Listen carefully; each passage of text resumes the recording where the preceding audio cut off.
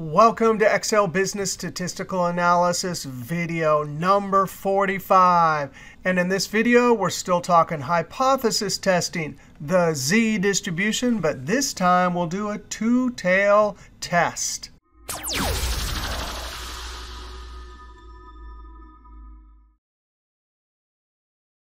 Hey, over in the PDFs near the end, pages 30 through 33, it has all of the Excel functions for all the formulas we're doing for hypothesis testing in this chapter 9. So that's a good one to download. In this video, we're going to see how to do a hypothesis test when sigma is known and it's a two-tail test. Now, last video we looked at bottles of yummy red ketchup that had labeling of 16 ounces. And we did it from a consumer group's point of view where they thought they were potentially underfilling.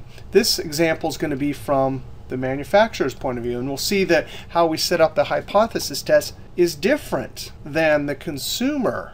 This is the manufacturer, so the point of view will be different and the setup will be different. So we have this yummy red ketchup. The label says 16 ounces. The bottle filling factory wants to make sure the filling machine is filling accurately. They do not want to fill too little and make the customer unhappy. And they do not want to fill too much and thus decrease profits. At the alpha of 0.05 is the process out of control. And we know the population standard deviation from past data. Always important to know your point of view. The point of view of this example here is manufacturers want to make sure that the machine is filling accurately. We're considering the population of all possible bottles that could come off the filling line.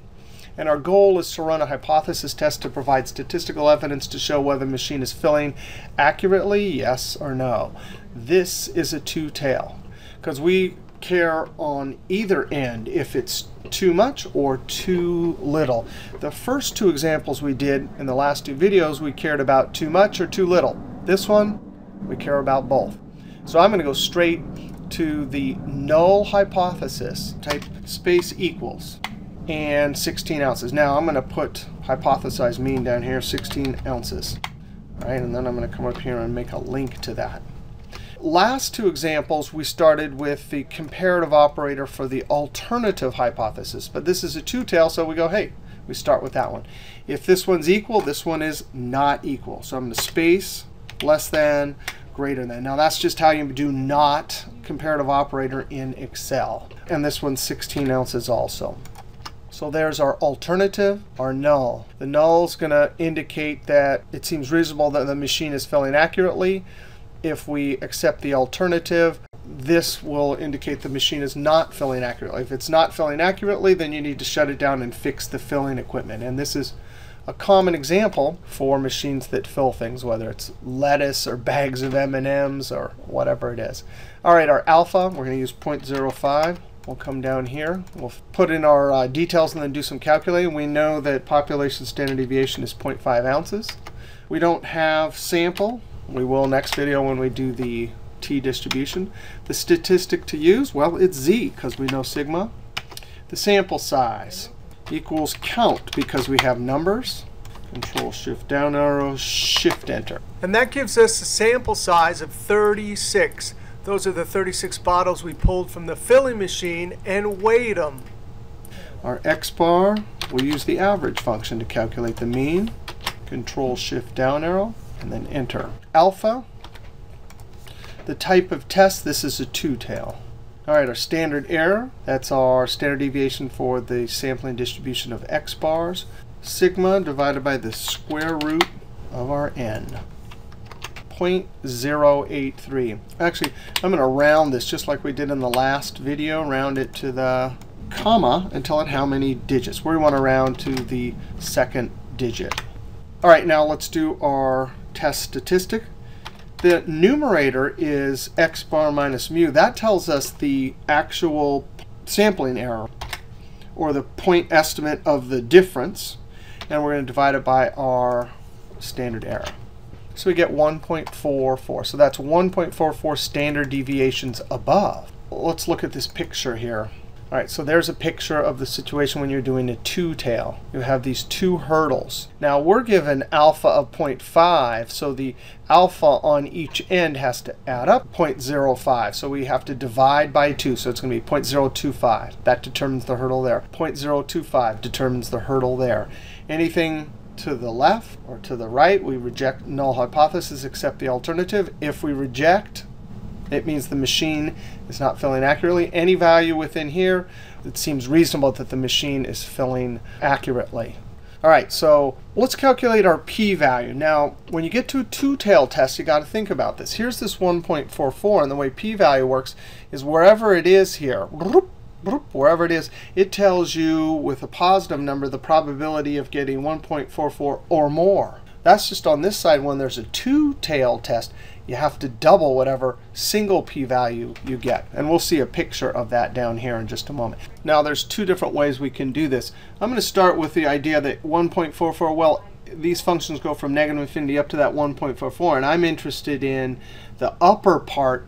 So I'm going to say equals 1 minus, and then do my NORM.S.DIST, or z, comma 1 cumulative. Now that gives me 7.5% or 0.075 approximately. But this is a two-tail. That says the probability in the upper end, you have to double it for a two-tail.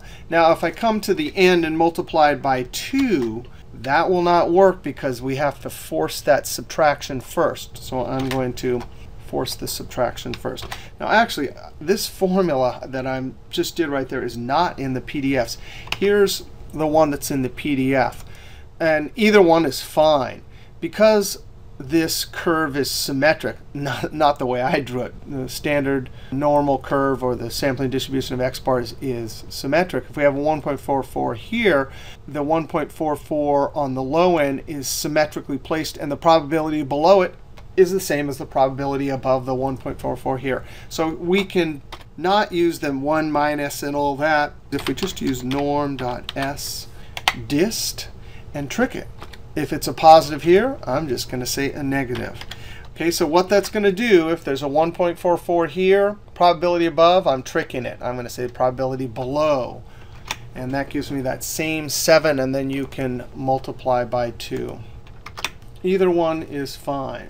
Now clearly, with our p-value rule, it's always going to be anytime p-value is less than or equal to alpha, reject h sub 0, accept h sub a, otherwise fail to reject. So in this case, we just flat out fail to reject. 14 is bigger than 5. Now the critical value, we're going to use NORM.S inverse.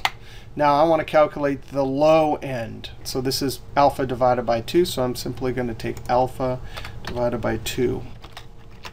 Minus 1.96. Since it's symmetric, we simply have to take the opposite of that. Now watch this. Usually we go equals minus.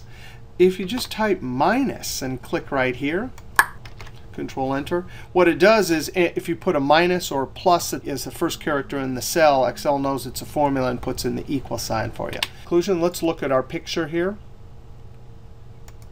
Again, here's that picture of the p-value. We have a 1.44. The p-value tells us the probability of getting that or greater.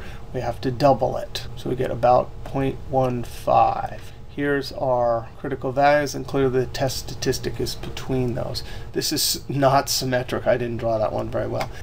And now our conclusion. Based on the p-value, because the p-value of 0.15 is greater than alpha 0.05, we fail to reject the null hypothesis.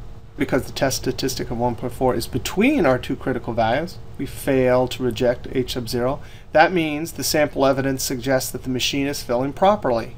Said another way, at alpha of 0.05, the sample mean of 16.12 ounces does not provide statistically significant evidence to suggest that the process is out of control.